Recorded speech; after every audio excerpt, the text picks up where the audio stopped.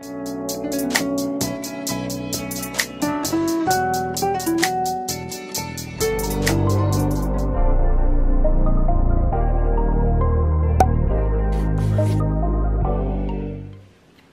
you guys, how are you guys doing? So we are back with another product review, and this time it is by the Mielle Organics Hawaiian Ginger line. I have their Hawaiian Ginger Moisturizing Leave-In Conditioner.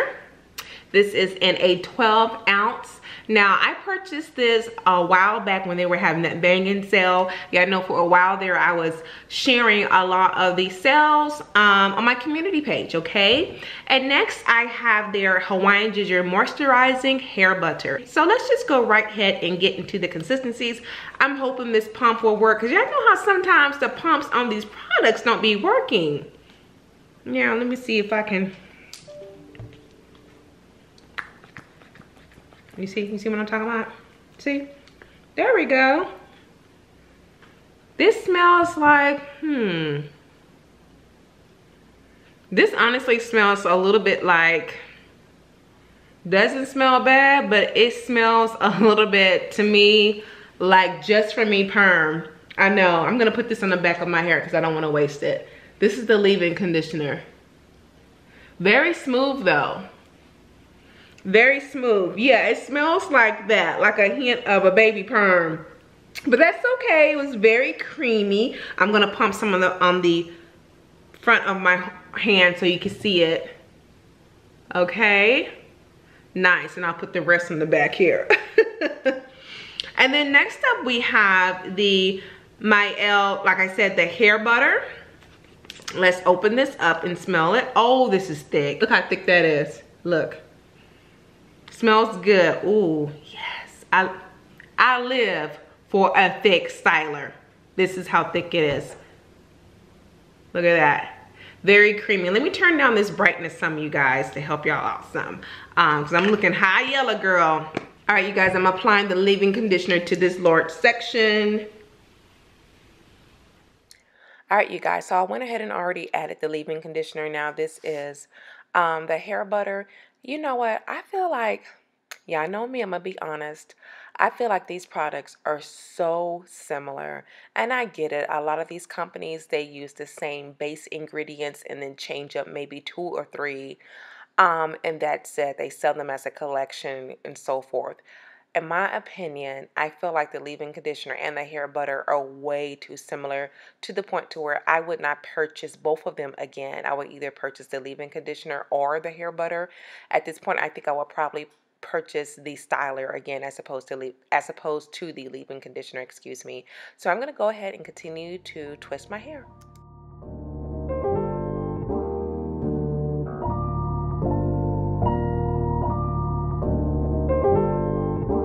Ryan Little.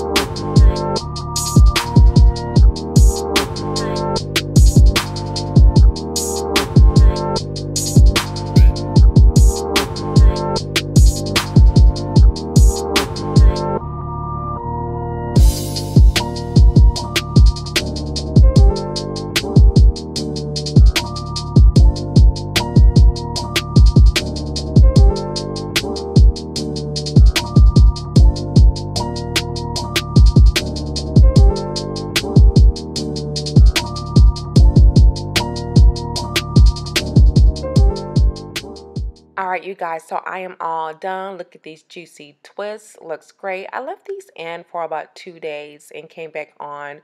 Look at the shrinkage. I got a little bit of shrinkage, I ain't gonna lie. That right there is sweet almond oil, because I did not use any oil to set my hair. My hair was fairly moisturized because I did moisturized it, excuse me, the day before. So I'm just going to go ahead and take my time to unravel. Now, if you'll notice at the end, some of my twists, I did do a hanging bantu knot, but I got lazy and I didn't finish the rest of it. That is okay because I'm going to be doing a textured updo. Let me tell y'all something. I rarely wear my hair down and out. It's a lot of hair. I just prefer it up out of my face, or sometimes I just wear my hair in twists. So anyway, I'm going to go ahead, like I said, and continue to take down these twists.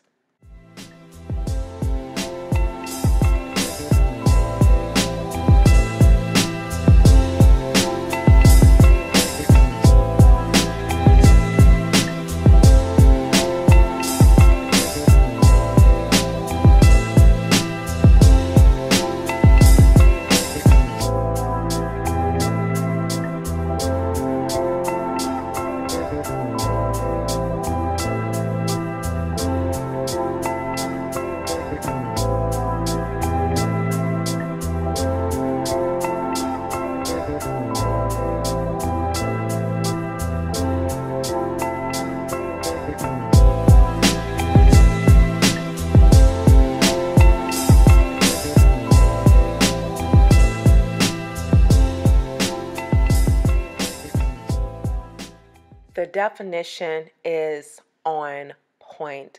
I would be very interested to see what or how well these products do on my hair once it was really stretched out. Like I stated, I did get quite a bit of shrinkage because I left my hair in twists for a couple of days, but I'm loving the definition. This is the other side. So you guys, I'm just going to separate in a few sections because as I stated, I am going to do a updo, a textured updo is what I call it, okay?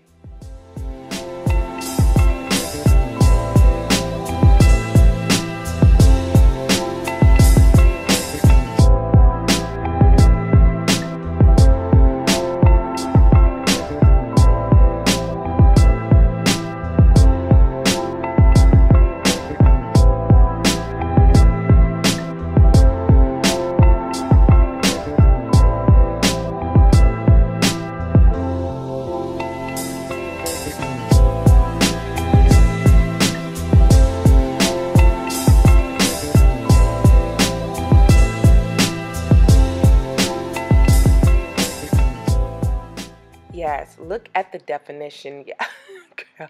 Yes, and this is 4C at the back. I'm mostly 4B, well, combination of 4B and 4C in the front. So yes, my ends are a little frizzy, but that's okay because I'm going to pin my hair up. Let me tell y'all something. I do twist outs oftentimes when I'm styling my hair for y'all, but I can't even tell you the last time I wore my hair in a twist out. It's probably been a couple of weeks, if not at least 2 months since I've worn my hair in a full all the way down twist out. So this is my signature look, I'd say, at least the front part of my hair. I always do something in the back differently, girl, because look, it's a lot of mysteries and stuff going on back there. So the back is typically always different, but this is what I do in the front, a large pompadour. I also use the 3-inch thick bobby pins. I cannot use those small bobby pins, girl. They would be stuck in there and lost for years. So just taking my time. The video is sped up, but I do take my time. I like to twist the ends to make it easier to secure with the bobby pins. And then I just take or gather large sections of my hair, pull it up, and use a bobby pins to secure it. So yeah, y'all, that is basically what I'm going to be doing for this hairstyle.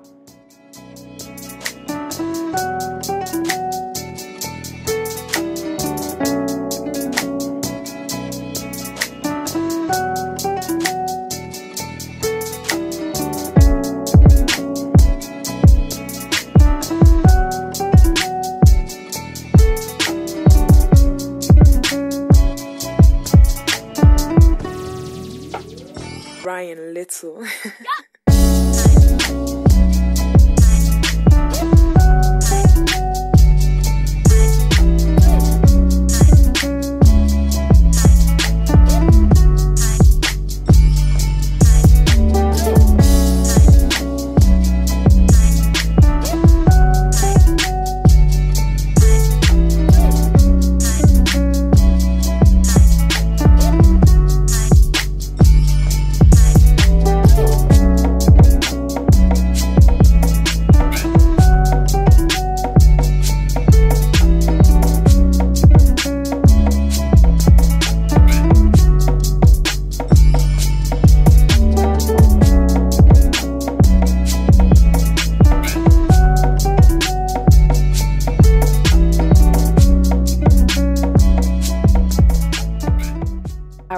y'all, I'm just about done here. And if you did not notice, I didn't use any type of edge control or gel. Look, I'm already struggling trying to put all this hair up. I am not about to struggle laying down my edges. I rarely lay down my edges, but look how full and thick my edges are. And it's been this way for 10 years now.